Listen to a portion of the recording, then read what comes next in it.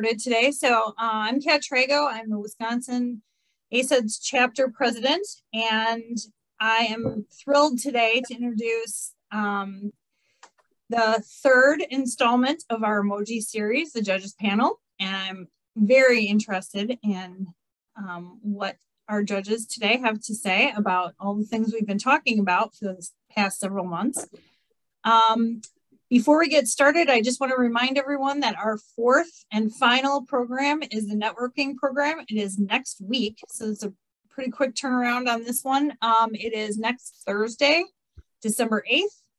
If I will put in the chat a link to register, but the Ohio chapter has been in charge of putting together a really fun activity, and also there will be some snacks available. So I hope you can all join us for the final installment.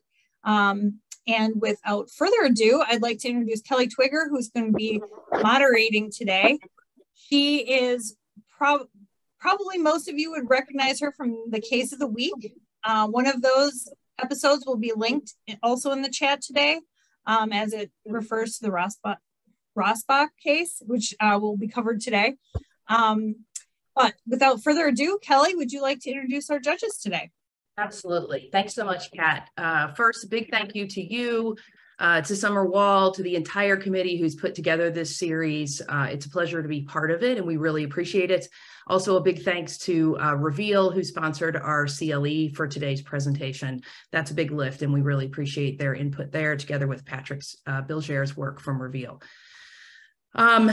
Before we jump into introducing the judges, I just want to say that, you know, when you called me, Kat, and asked me to do this, I think back this summer when you were putting together the series, I wondered out loud to you, and the judges and I had the same discussion as to whether or not there would be enough content about emojis to talk for an hour.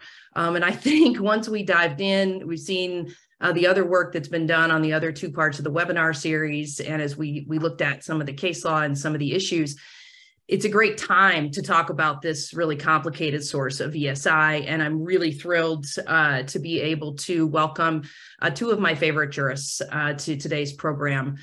So let me go ahead and introduce them. First, Judge William Matthewman. Judge Matthewman was appointed to the federal bench in 2002. He sits in the West Palm Beach Division of the United States District Court for the Southern District of Florida. We're grateful that Judge Matthewman did not have any damage to his home during the last hurricane that prompted us to switch our program to today.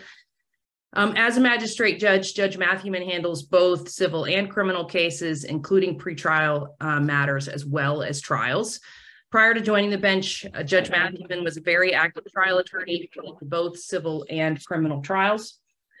He was also involved in high-profile cases that were covered on television and live session on Court TV, has been on Mainline at 48 Hours and other programs. He's board certified by the Florida Bar in criminal trial practice before his appointment to the bench, and is rated AV by Dale Hubble. He's been a member of the Florida Bar and a trial lawyer since 1983. He is also a University of Florida Law School alum and regularly joins us for the UF e-discovery conference that's coming up in February, with her looking forward to having him back as a part of the faculty this year. Finally, Judge Matthewman is the author of an article that I commend to you all, and I'll try and grab a link from the chat for us here or add to the materials if Judge Matthewman is amenable. I'm putting him on the spot. But it's an article entitled "Towards a New Paradigm for E-Discovery in Civil Litigation, a Judicial Perspective," published in the Florida Law Review in September of 2019. Has some excellent thoughts on where things are moving forward in discovery related to the electronic information. Welcome, Judge Matthewman. Thanks for being here. Kelly, I don't want to interrupt you, but there's been a lot of feedback on your end. Oh. Okay. So it started out great. I don't know if something moved, but I just wanted to make sure everyone can hear everyone. Am I still giving feedback now? Much better from me. Okay. Thank you. I can't hear anything on my end. Thanks for letting me know. Okay, let me try that again. Welcome, Judge Matthewman. Hello, how are you? Good to see everybody. Great. Thanks for being here, Judge. You're welcome. Glad to be here. Okay. Also with us today is Judge Xavier Rodriguez. Judge Rodriguez is a former Texas Supreme Court Justice and currently sits on the bench as a United States District Judge for the Western District of Texas. Prior to joining the bench, Judge Rodriguez was a partner in the international law firm of Fulbright and Jaworski. Judge Rodriguez is a frequent speaker on continuing legal education seminars, has authored numerous articles in multiple areas of the law, including electronic discovery. He's the author or editor of The Essentials of E-Discovery, which is a book in the Texas Bar Books, edited in 2021. He's a member of the Sedona Conference Judicial Advisory Board, the Georgetown AEDI Advisory Board, and serves as a distinguished visiting jurist in residence and adjunct professor of law at St. Mary's University School of Law. He is also the recipient of many awards, and quite frankly, both of our judges are members of the Great Human Club. Judge Rodriguez is a Texas native, received his bachelor's from Harvard and his master's from the University of Texas School of Public Affairs, as well as his doctorate of law from the University of Texas. We are also fortunate to have Judge Rodriguez joining us on the faculty of the University of Florida E-Discovery Conference this year. Welcome, Judge Rodriguez. Thanks for joining us today. Thanks for the invite, Kelly. Okay. I'm going to dive in, as we're already about 10 minutes past the hour, and we have a lot of content to cover. A couple of things before we dive into this is the issue that I had from an e-discovery perspective is, why do emojis even present a problem? Why are they an issue in e-discovery? And if you watched the first two sessions of our emoji series, you saw a lot of the information on what goes into an emoji, the code that makes it up. And so I want to just cover a couple of those things briefly this morning as context for the legal issues that arise in emojis. If you watched part one of our series given by a gentleman from TrustPoint, you saw that emojis are essentially code. They are not individual text characters. And there are multiple ways in which emojis can be created. There is a consortium called the Unicode Consortium that issues new emojis each year. And those new emojis are then distributed to manufacturers who incorporate them into their products. So for example, I'm an iPhone user. If you're an iPhone user or an Android user, you'll get new emojis issued to you when you do updates where new emojis are parts of those platforms. So why does that matter? Well, it matters in terms of, and we'll see in some of the case law, when emojis are released, what emojis are available, how they're created, and how you can collect them. This is a little bit of follow-up from content that we've seen earlier, but the Unicode Consortium creates an emoji by using code. So it's a character or symbol to a numeric value that allows sharing of documents. The problem becomes when that code is read by different platforms and the visualization. Think about when you create a PowerPoint like we've done for today, you email it to someone else and they don't have the font downloaded that you used, so the visualization that they pull up on their screen is different. The same thing happens with emojis, and so that's what kind of creates a lot of issues for us. The second thing comes up when companies or individuals create proprietary emojis, and they can make up their own emojis that are not part of Unicode, and they can distribute them to anyone they want to. We see that a lot in Slack because Slack allows you to upload your own custom emojis. Teams has a similar function, and other platforms do as well. So that comes down to who created the emoji, what was the intent of the emoji, and the interpretation that we'll discuss. There are many tools to allow you to create your own emojis. So you've got Unicode issued emojis, private emojis, anybody creating their own emojis using any of these tools. So how do we deal with those from a legal perspective when emoji is meant to share or create an emotion or communicate some sort of feeling when they are shared? Now, one of the things that came up in our initial discussions were, what is the difference between an emoji, an emoticon, and even a meme? So the emoji is a picture that is represented by code. So behind the picture is actual code. An emoticon is actual text. So you can see the difference there on the right side of the screen that I've used a colon and a parenthetical to create a smiley face emoticon. An emoticon doesn't pose the same kinds of issues that we have with emojis. Memes, quite frankly, this is something that Judge Rodriguez raised when we first started talking about this issue.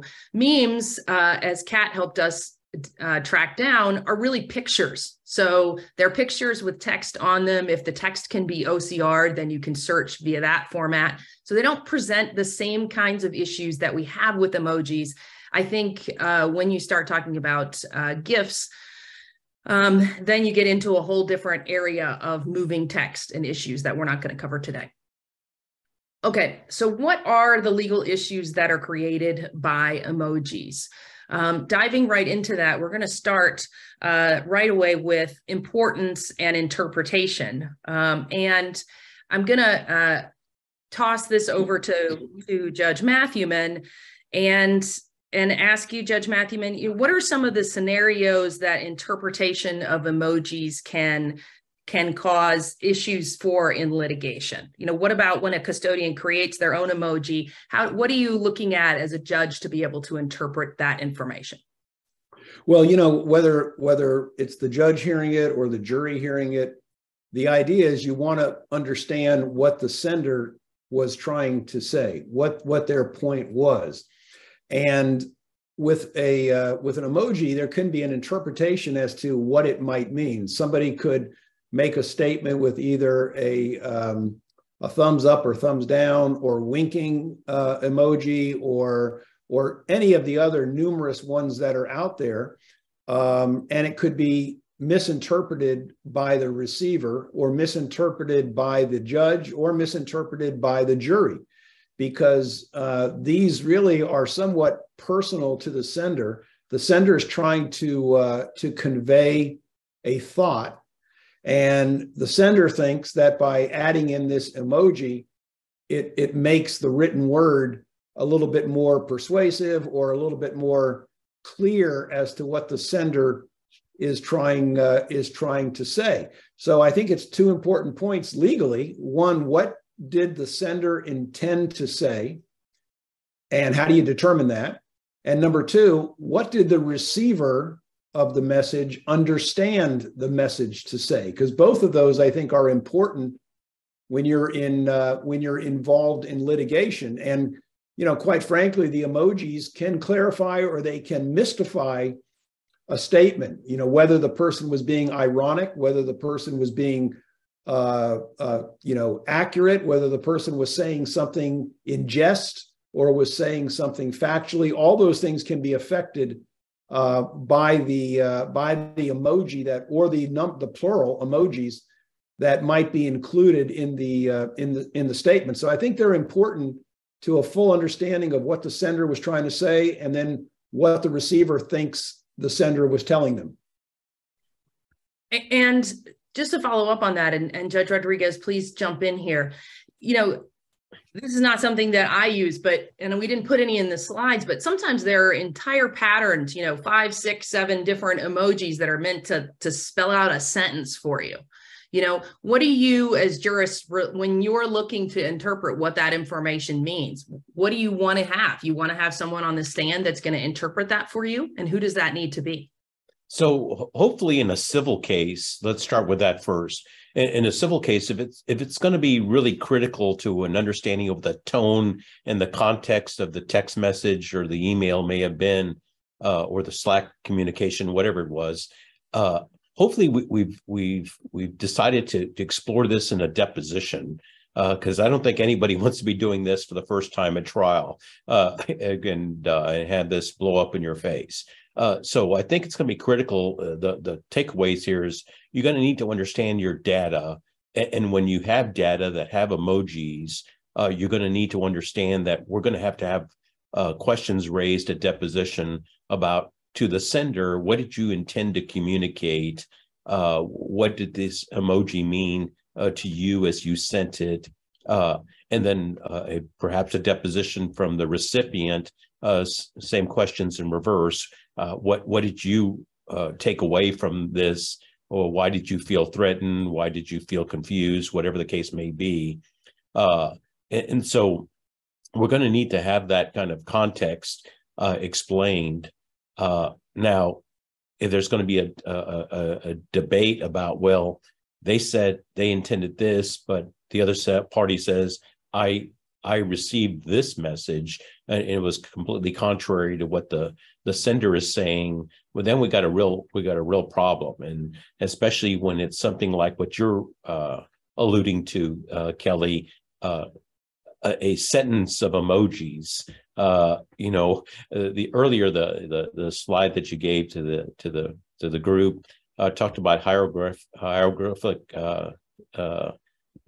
Rosetta Stone kind of a world we may be living in, but even there, so we got the Rosetta Stone, and that was sort of the dictionary to what the hieroglyphics meant. We don't have anything like that right now. So if you go to Google, you can actually Google sort of emoji dictionaries, but they're not recognized by anyone yet in a court of law as being any kind of definitive source. And so we're sort of in a new world here. And that's civil cases. Now, criminal cases normally don't have any discovery depositions taken. So there we're really exploring in front of the jury in real time with the jury what these messages might have meant, and there, I think lawyers are going to have to be really on their toes to understand and have their clients prepped for any questions that may be raised. Thanks, Judge. One of the things that was just on that list of considerations for us is this notion of generational differences in the use of emojis. And I think, the three of us represent one generation, and there are other generations much younger than us. I know as the mother of three teenagers that my children regularly communicate with me in emojis. And what are your experiences in terms of use of emojis in your everyday lives, what you see in terms of these differences? And how do we take that into account? Well, I do now use emojis. For many years, I really didn't address them at all, and I never used them. Sometimes I thought they were just more confusing. I know a lot of, like my children, for example, often will use them. And sometimes they convey a thought, sometimes they don't. I do think there is a generational difference. I think the younger individuals are more likely to use them, and probably the older individuals are less likely to use them, and perhaps maybe misuse them and send them wrongly. And I will just say one other thing. When Judge Rodriguez was talking about criminal cases, it's also interesting because, in a criminal case, the defendant is often the one who's sending these texts, and there'll be emojis attached. But the defendant has a constitutional right not to testify. So very often these texts will be admitted, but the defendant, him or herself, will likely not testify. So then comes a question of how the jury or the court interprets those emojis. So it's really interesting, and it could very well be that a defendant who's young or a defendant who's old might be using the emojis in a different way due to the generational difference.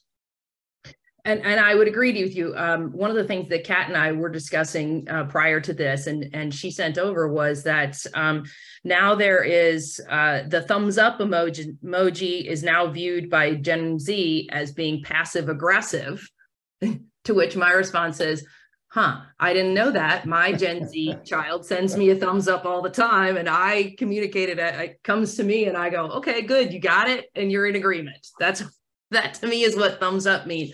So I think that's just a real life example that's very simple of how different people can mean different things. And I think the takeaway from the discussion on this issue is you've got to start at the beginning of your case, understand that there are emojis that are involved in the evidence, and plan for how you want those to be interpreted and what that testimony is going to have to mean. In a criminal context, ostensibly, you could call someone to the stand, or who that might already be a witness that would have received a similar text with an emoji attached to it from that defendant and could testify as to what their interpretation was. Is that viable? So Kelly, we got to have a gunner in the audience. I see Eric is sending out messages. So Eric Mandel sends out a very good message in the chat. If there was an emoji dictionary, would we be able to instruct the jury on what these emojis potentially meant? I'm not sure about that. So what would happen generally in a case where some legal term would have to be defined? We would generally charge somebody or charge a jury with the definition of some established legal phrase, and perhaps use Black's Law Dictionary or use the language from a statute, and then give that to the jury as the definition. Here, because tone and context, all that matters, I'm not sure. I almost think I'd like to hear Judge Matthewman's thoughts on this. I'm almost of the opinion we can't charge juries, and we just leave it to their collective wisdom as to how they define what was meant by the emoji when they deliberate. I agree with Judge Rodriguez. I don't think we can instruct the jury on the emojis. I think if anything, it would be you should take the testimony of the witness or the evidence, and determine it according to your common sense, something like that, because I don't think there would be any legitimate way to define them. For example, I could think in a civil employment case, maybe a harassment case, sexual harassment case, maybe an older employee or supervisor gets a proposal, some sort of business proposal or some sort of memo, whatever, from a younger employee, and sends back a heart, which the older employee probably means, well, I really like your proposal. And the other employee, maybe a subordinate, takes that as some sort of advance of an improper nature. So, it would be really hard to define for a jury what the emoji means. I will tell you that I would love to have an experiment one day where a witness were testifying and the jury was able to use emojis while the witness was testifying. I would love to get real life feedback from the jurors as to how they are perceiving that witness with emojis. That would be, quite frankly, very interesting. And on that point, there are times I would love during a hearing to be able to use emojis when the lawyers are arguing. Not sure what those emojis would be, but they would be attempting to convey a point. That's for sure. There's an angry face, Judge, with lots of things coming out indicating that you might be using some improper language that might be useful in that sort of context. Okay, let's move on to our next issue, which talks about collection. And we covered some of this in part 2 of our segment when we had some vendors who came on and talked about how their software is used to collect emojis. And it kind of highlights for us some of the issues that we have in collection, given the fact that emojis are in fact code, and the display of that code is really going to impact whether or not the emojis present from an evidentiary perspective. And while there's not a huge amount of case law on emojis yet, we did pick out a couple of cases for today's discussion. And one of them that I wanted to bring up here is the State versus Lesser case. Now, this is a criminal case. It's a solicitation case. And essentially what happened here is the police officer had a police officer posing as a 14-year-old girl had a conversation with the defendant via chat. Lots of emojis were involved, and following the chat, the arrest was made. The police officer took screenshots of the emojis and used that evidence at the preliminary hearing.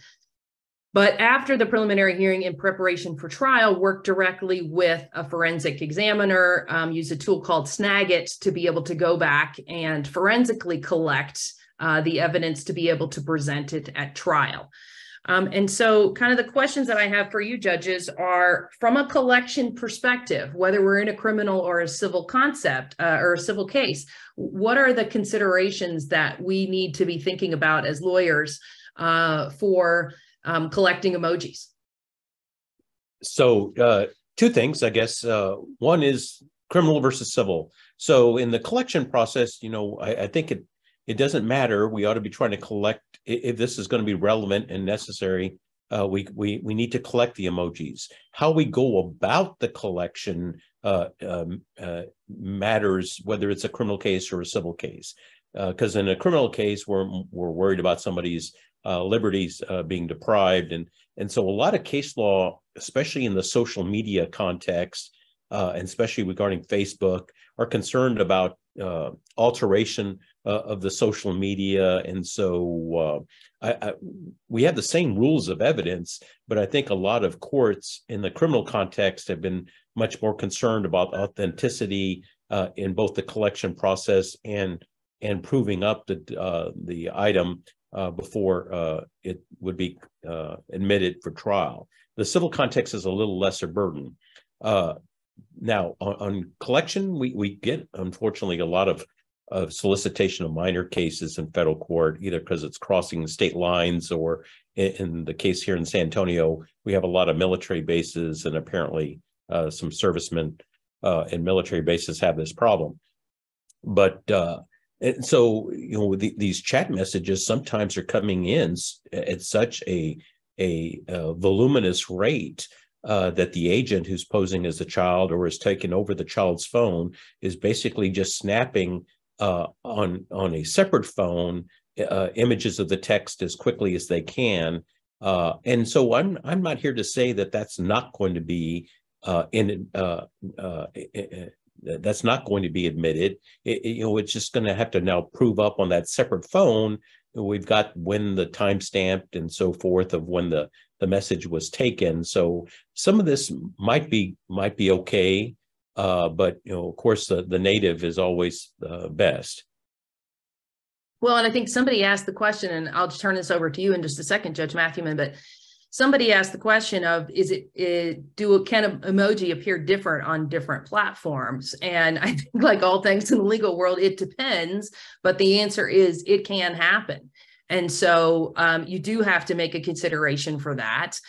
We also know from collection perspective that if I collect information, then I process it through, let's say I do a complete forensic collection of a mobile device and it's processed through Celebrite, it then goes into a relativity platform. There has to be QC done to be able to ensure that you're seeing the same content in your review platform that you collected from the device. So however you need to do that QC process, that needs to be done to ensure the efficacy of the evidence and your ability to be able to say to the court that this is an accurate representation of the information. Judge Matthewman, what are your thoughts there? Well,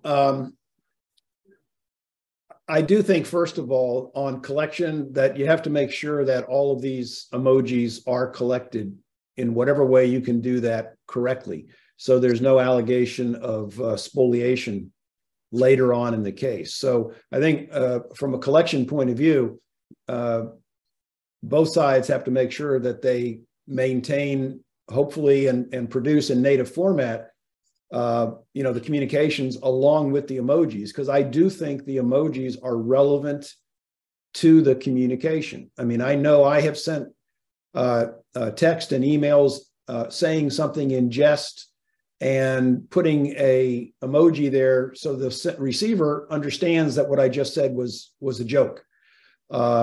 So it would be unfair to the sender to not have that emoji included in there, number one. Number two is you have to make sure that they're collected in the same way that they were sent, because I couldn't think of anything more unfair than a sender sending a statement, a communication, whether it's text, email, whatever, with an emoji, and then somehow the other side receiving that and it being a different connotation, showing something different. And so I think, I think that the collection is extremely important.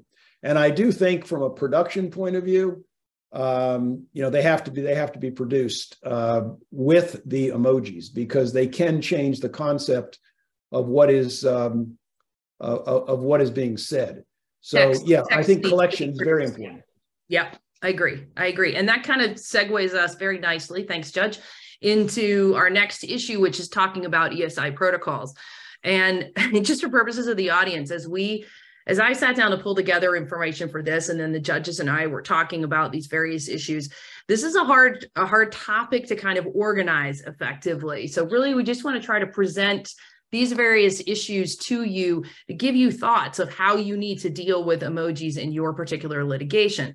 So I want to turn now to the ever popular issue of the ESI protocol, which will make Judge Rodriguez chuckle, because we had quite the back and forth about protocols at the Georgetown AEDI week before last. This particular case from the Weisenberger, this is just a protocol that was approved by the court. And I wanted to include this language here for the audience as just one way in which you might deal with emojis as part of an ESI protocol. But what I want to kick to the judges here are, what are your thoughts? Is an ESI protocol the place to deal with emojis? How should lawyers think about this? What should be the timing for understanding whether you have emojis in your case and those complexity issues? What as judges speaks to you on this particular issue of, should they be in a protocol? What do you want to see? How do you want the parties to handle them? I think it all depends on type of case. So, in an intellectual property case, I just can't imagine emojis being all that relevant and necessary to be worried about. But, if we have a sexual harassment case, then that's a completely different type of case. And maybe we ought to be, or a race harassment case. I could see in those type of cases where emojis are going to have much more of a likely presence. I'm not a big proponent of ESI protocols. To the extent parties can agree to some stuff, that's great. But if you get bogged down on issues like emoji preservation and production, well, perhaps that's something you set aside and you deal with that on an item by item basis rather via a protocol. I was mentioning a couple of weeks ago that from a judge's perspective, unfortunately, our world is tainted, right? What we see is the failures. So all we see is the ESI failures. I'm sure there's been a lot of successful ESI protocols that go without a glitch. But oftentimes what I see and what I read are cases where the parties have gone on 3, 4, 5 months negotiating an ESI protocol. It's failed. They haven't tested the protocol. And then all of a sudden, everybody's looking to the court for a bailout. And so, if that's what's going on, I'm not sure that helps us all that much. Just if you don't mind if I follow up on that for a minute, Judge. One of the issues we have, and this is a case that I think we've talked about a whole bunch of times in e-discovery, is the Noom case, where Judge Parker didn't force Noom to recollect mail from Google because they didn't collect the hyperlinks as attachments. And so similarly here, if we collect data that doesn't have the emojis attached or isn't in context of the text, as Judge Matthewen was just describing, and we don't have some sort of written agreement about how that's going to be handled, if someone produces it to me and I come to you and I say, Judge, I can't use this way, are you going to order them to produce it again? So what we saw in Noom is there was an ESI protocol. The problem with it being an ESI protocol is it's a judicial order now. And so then now one party or the other or both have to seek a modification of the order. And some judges are reluctant to revisit issues because they said, hey, you all agreed to this and this is the way it's going to be. Which is why I think we shouldn't get too bogged down on too many details in ESI protocols, because issues come up that we did not anticipate. So in Noom, what happened was these links were in some documents, and so instead of the data being resident in whatever Word document or so forth, if you hit the link, it would take you off to another spot, and no one anticipated that at the beginning. So are we going to be bound by some ESI order that didn't anticipate some unexpected events? My recommendation would be agree to what you can agree. Then when we have these one-offs like hyperlinks or emojis, then you come to the court and say, hey, this has been produced in this fashion, but it's giving an incomplete picture of what took place. Tone and context has been stripped, and so we need to have a reproduction of these particular emails or these particular text messages with emojis attached. If we start going off on that kind of a basis, I think most judges would understand, yeah, tone and context matters, and we would order a reproduction. Thanks, Judge. So, okay, go ahead, Judge Matthewman. Yeah, I think when we're talking about the ESI protocol, I think Judge Rodriguez makes a very good point, which is, in the way I would put it is one size does not fit all. When we're talking about an ESI protocol, we are talking about production of discovery. And where do we go back to discovery? We go back to 26B1 of the Federal Rules of Civil Procedure, which says relevant and proportional discovery. So as Judge Rodriguez said, in some cases, the emojis may have no relevance at all. Maybe a securities case or maybe some other intellectual type property case. And in that case, the parties may just stipulate that, in this case, the emojis are not going to be relevant or not important. We don't see that as an issue. We don't have to spend and waste our time on it. In another case, a threat case, a domestic violence case, a sexual assault case, or a lot of other types of cases that you could come up with, they may be very, very relevant. And in those circumstances, I think the lawyers should try to get together to figure out a way that they're going to save and preserve the emojis, and perhaps come to a stipulation pre-trial as to a meaning of them, if that's even possible. I don't know. In a civil case, you're helped by depositions where one side can take the other side's depo and ask the sender, what did you mean by this? You don't have that in federal criminal cases. But I do think that we need to, when we're thinking about the ESI protocol, because I've seen some good uses of ESI protocols, and I've seen some that just cause more problems than they're worth and cost too much money to negotiate for the clients and trouble for the courts. So I think that doing an ESI protocol, if you did every one the same way in every case, I think you'd be making a mistake. I think you need to size and shape your ESI protocol to the type of case it is. Is it a slip and fall at Target? Or is it a large copyright case between two computer giants? I think it's going to make a difference what type of case you're dealing with. I completely agree with you. I was going to make one follow-up comment to something that Judge Rodriguez mentioned about, for example, having IP cases that wouldn't have emojis involved. I think that when we were only talking about email and structured documents, then that would be the case. But now that everyone's using their mobile devices and WhatsApp and Slack and all kinds of chat functions where emojis are very common, we're starting to see more of that kind of evidence, even in intellectual property cases. So it's becoming much more consistent. I want to jump ahead because we've got 2 or 3 more issues to cover here in a limited amount of time. Judge Rodriguez, this next one, proportionality, is near and dear to your heart. And we talk about it on a regular basis of, what are the proportionality considerations? And when it comes to dealing with emojis or unique sources of ESI, what are the things that as a judge you care about from a proportionality perspective? So, regrettably, we all jump to a mountain controversy and go straight there first. And start asking, well, how much is this case worth and how much are we spending? But not all cases can fit that mold. Race harassment cases, sex harassment cases, have other issues that are of public importance that we got to take into account. So what I generally do is I start going to marginal relevance. I start asking questions to parties about, okay, what have you already gotten? And then why do you need this? this sounds really elementary, but in my initial scheduling conference with the attorneys, one, I tell them what issues I'm interested in based upon what limited information is before me at the moment.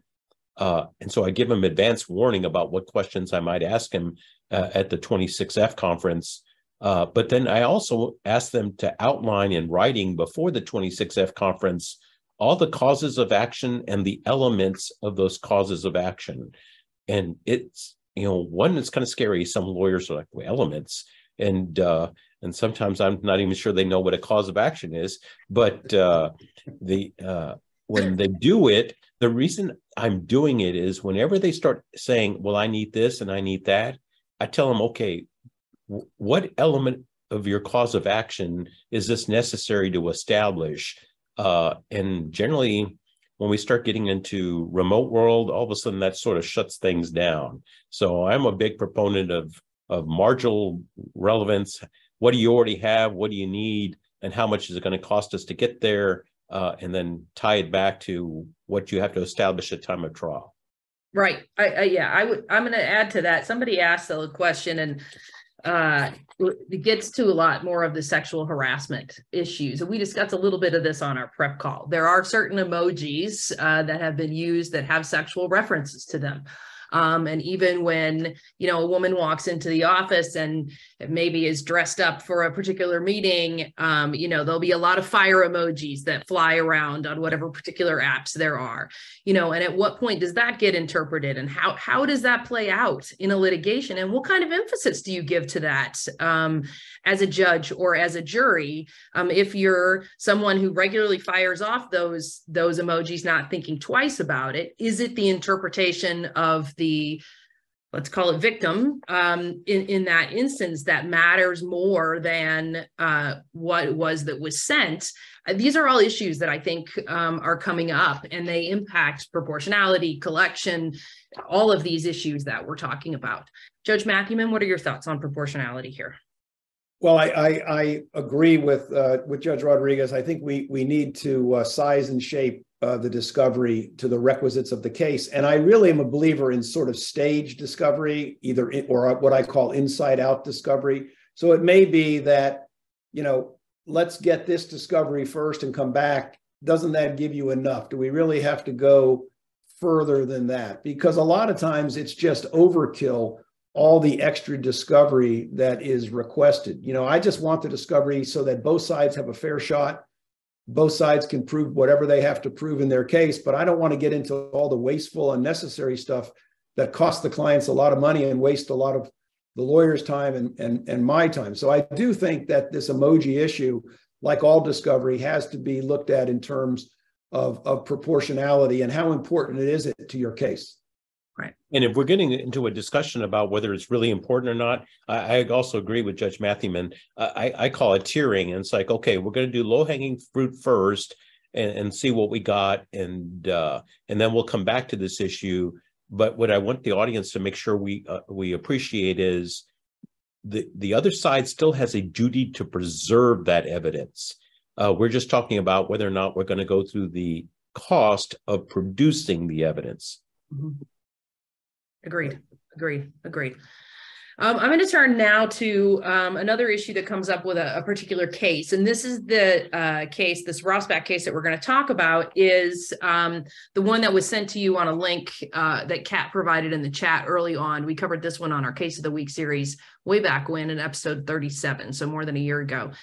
In the Rosbach case, this was a retaliation case in which expert testimony was provided regarding a text message that was produced by the plaintiff. The text message contained a number of issues, but also emojis.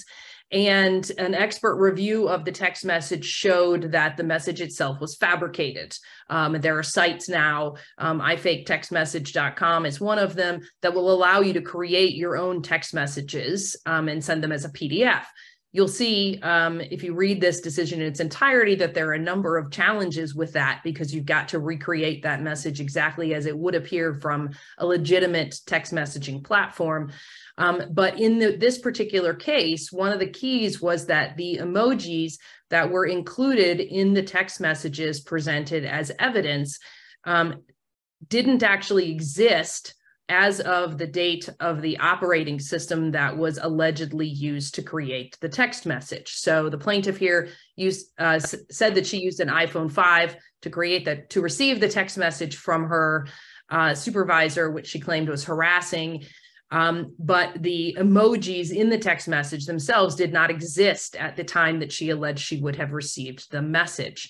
And so as we talk about cases, that we've already discussed today in employment matters, harassment matters, we have to deal with these issues of when do I have to have an expert? And so, for the judges, this case, which raises that expert testimony and forensic examination of mobile devices, what is it that you want to see both on motion papers and at a hearing from the parties when a case presents technical issues like in Rosbach? Well, I'm hoping there won't be an emoji expert, but certainly an expert dealing with potentially fraudulent issues with evidence. And this is not something new. I mean, there's always been the problem of fraudulent evidence going back many, many, many years. I think a lawyer has a duty to make sure that the lawyer is meeting with the client, understanding the case, and getting from the client whether or not that's a real communication or not, whether that's what they did. And if it's not, they need to go out and get an expert and bring that expert in. I mean, this has come up. I remember when I was practicing law, I had a case where I represented a police officer who was charged with shooting and killing an individual in the line of duty and then planting a gun on the scene, saying that the man had a gun. And the original photos that were produced showed the first photo with of the area with no gun on the ground, the second photo with a gun on the ground. So of course the prosecution's argument was that the gun had to be planted because the first picture showed no gun and the second picture taken subsequently showed a gun. I met with the client. I believed the client. I got an expert. And just to make a long story short, what ended up happening, it wasn't intentional, it was negligent, but what ended up happening was the crime scene technician at the time was not using a digital camera, was using a camera that had film, and they cut the sequence, they cut the negatives to fit them into an envelope. And it turns out they got the sequence wrong. And my expert was able to determine that. And when I cross-examined the crime scene expert, I was able to get the crime scene expert to admit that he may have made a mistake. And what really was the situation was the very first photo showed the gun and the following photo showed no gun because they removed it from the scene. So my point is that fabricated evidence or negligently produced evidence has always been a problem. And it's up to the lawyer to know that and to get the proper expert to make sure that that expert can help the lawyer establish that the evidence was false or the evidence was negligently produced. Yeah, we're going to run into this problem a lot with not only doctored photos, because photoshopping is getting really good now, but audio and video feeds, deep fakes, and now we have emojis here. I guess the couple of learning points is, yeah, lawyers have an obligation to know the data, in this case, a text message with emojis, and be savvy enough to understand if there's any kind of possible alterations.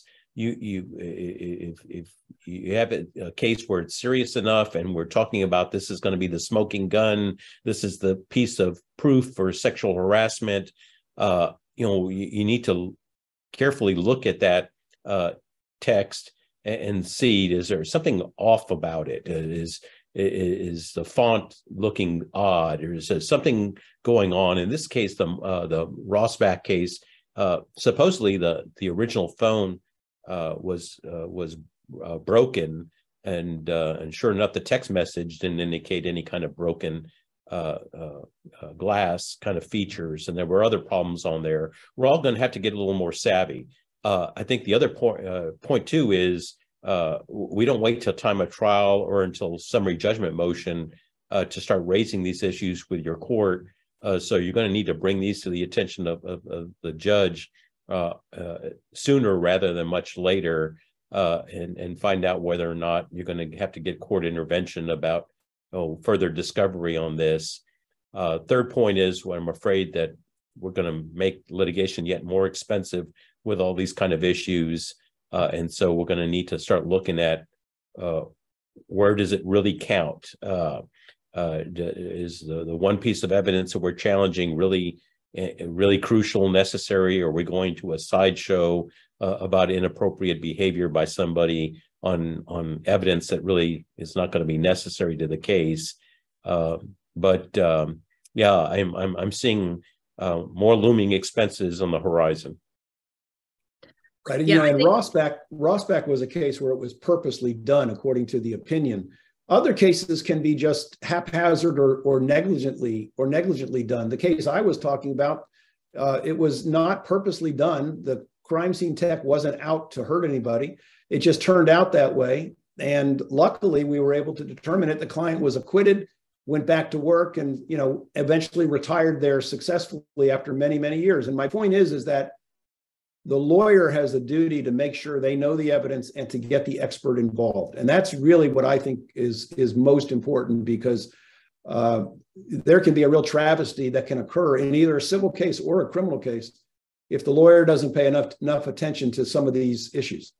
Well, and I think you perfectly segued us into what's our final piece, which is just pulling together all of the different issues that we've talked about and really coalescing them into what the obligations of counsel are. And you both summed them up very effectively there. And I think that one of the things we talked about in prep was that this emojis is just another reason why lawyers have to be sitting down and thinking about the electronic information they have early on in their events, and thinking about how they're going to deal with it, what needs to be handled, whether they need experts, how much it's going to cost, how they can do things cost effectively.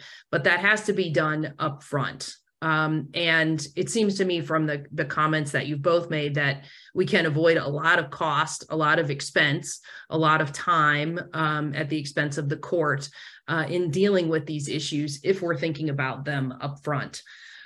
Judge Rodriguez, what would you add to this list, or what would you call out from this list that you most want to see from parties before you? Don't use emojis. There you have it.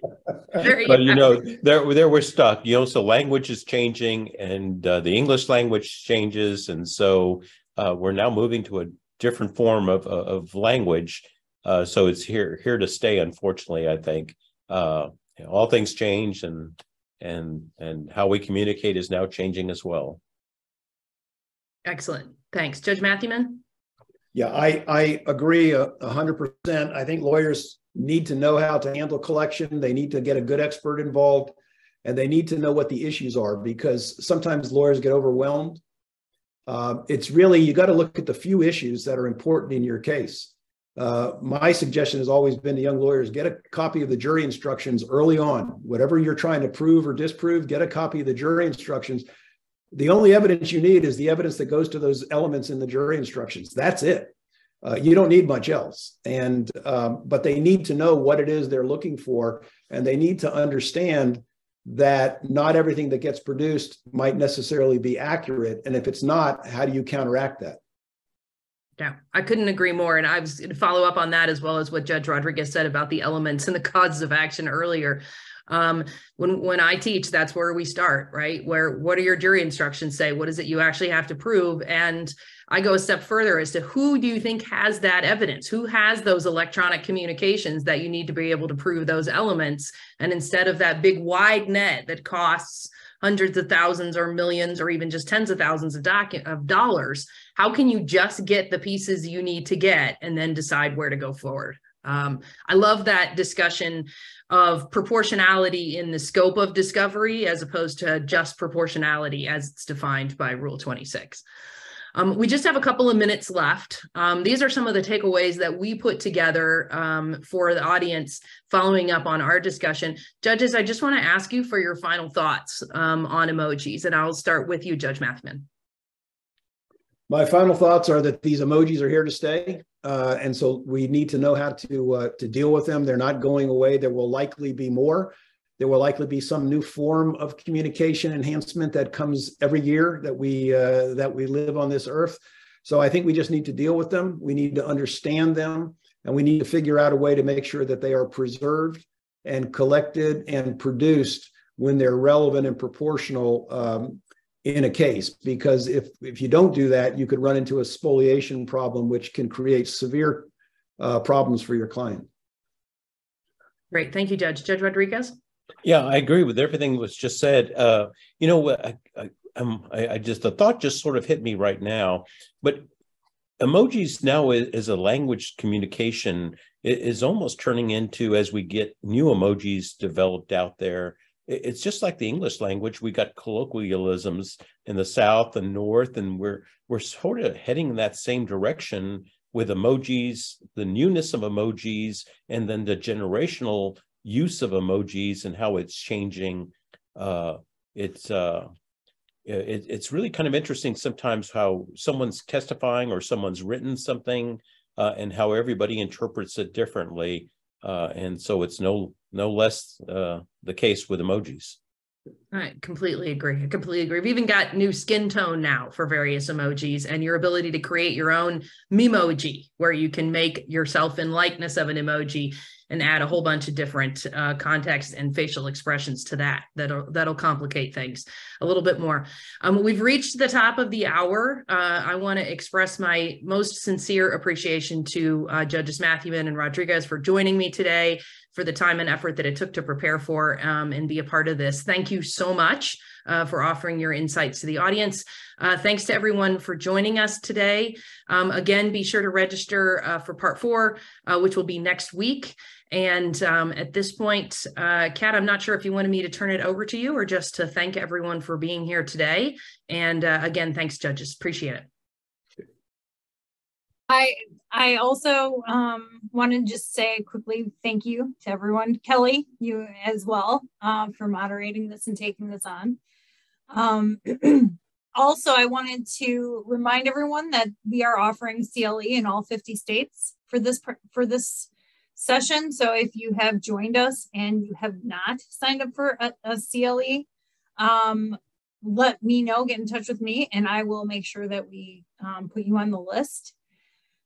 I also wanted to thank the Detroit and Chicago chapters, which are having big watch parties today. So that's kind of a fun way of getting everyone together to participate. And so I just thought I'd call that out really quick. And then finally, I want to thank again our sponsors, eDiscovery Assistant and Kelly Twigger for moderating, as well as Reveal for sponsoring the CLE. Great. And finally, don't forget to join us next week for the final the final session where we put it all together. It should be really exciting. So thanks so much. Thank you all so much. Have a great day. Have a good day, everybody. Thank you. Thank you.